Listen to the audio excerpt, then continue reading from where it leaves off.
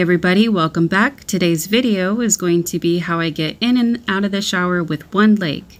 As you can see, I have one bar here that's vertical, second bar diagonal, and a third bar that's out of frame that's horizontal.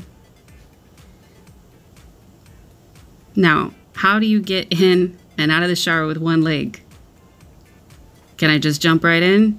Probably not a good idea. Well, that's still not a good idea.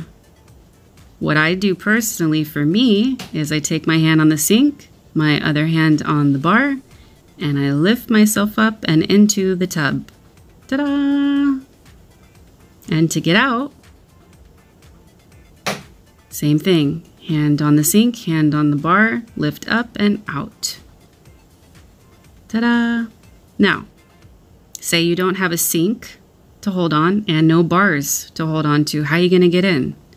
Well, sit on the edge of the tub,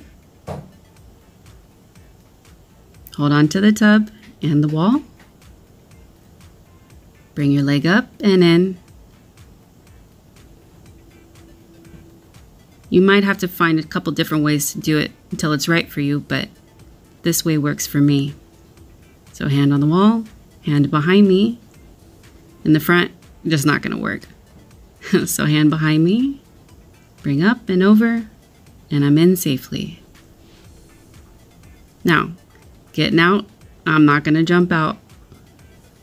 I'm going to sit back down, hold on to the wall, or the bar if it's there, the sink if it's there, and get out.